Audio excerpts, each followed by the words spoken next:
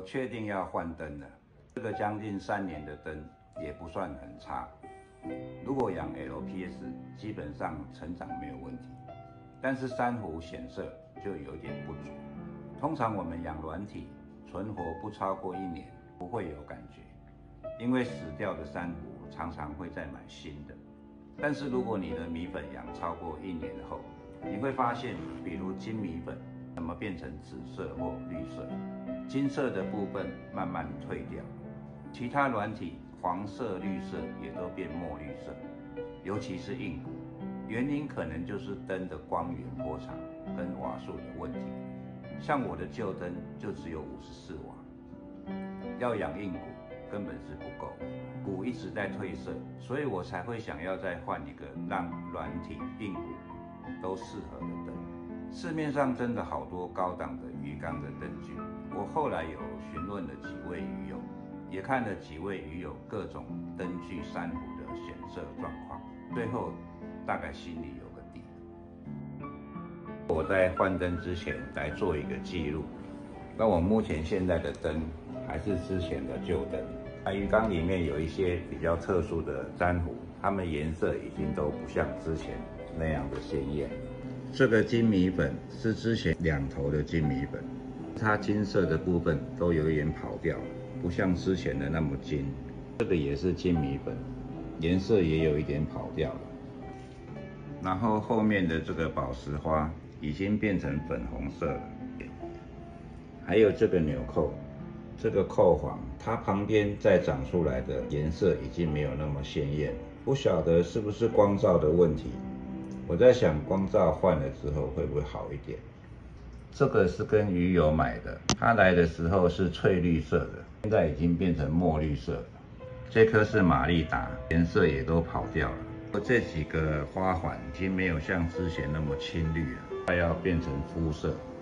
这些金榔头虽然还看得出来有一点金，换了灯之后显色会不会更漂亮一点？还有这一颗金刚狼，小小的断枝，这个也是铁鸟。我的灯具到货了，这是我第一次买这么高档的灯，在这边，我就来拆开看看。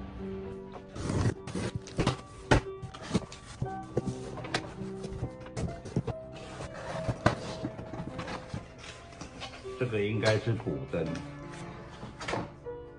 没错，那个质感感觉蛮高级的。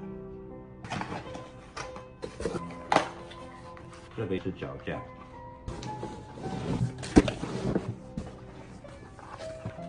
变压器。看这个主灯，哇，蛮重的，感觉质感还蛮不错。这是 X90的灯，3尺。现在要先下载影魔奇的官方这个 App， 它的设定跟我前面的灯有点不一样，有6个设定点，最后一个是关灯的时间，全部设为0。开灯的时间就看个人作息时间来设定。我通常习惯是每天当中有3到4小时是开启我需要的最强光，前后就日出日落渐渐转换。然后我测试了一下灯的灯珠 ，A 应该是紫灯 ，B 是蓝光 ，C 是白光。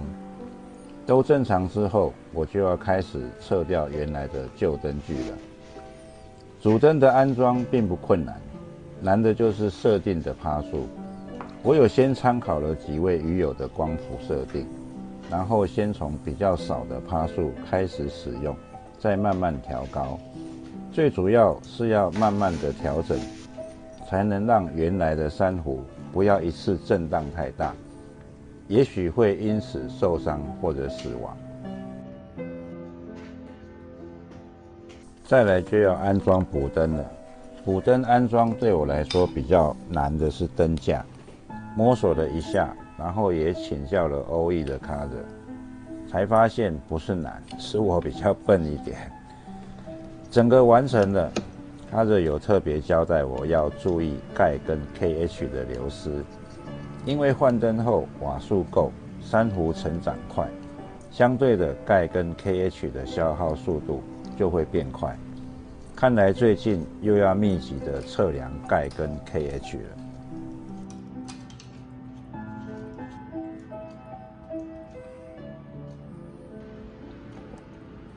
这张上面是旧灯具的照片，下面是换灯具当下的照片。很明显的，用肉眼跟相同的手机拍照就不一样。那照理说，改良了灯具后，应该是在半年以上的光合作用，才能补回荧光藻、共生藻，珊瑚才能回色。但是因为鱼缸的变数实在是太大，谁晓得半年后这些珊瑚还会不会全部都在？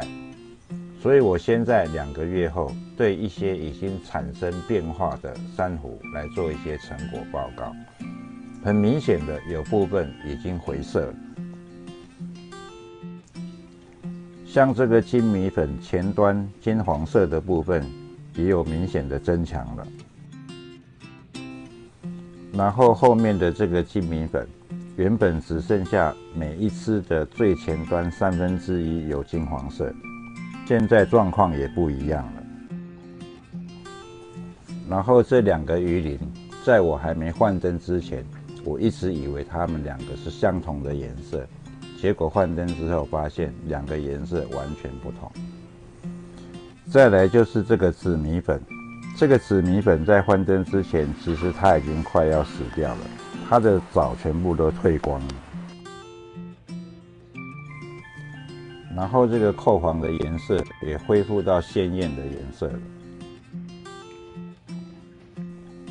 再来就是这3个花环，这3个花环本来已经都快变成肤色了，现在都恢复青绿色了。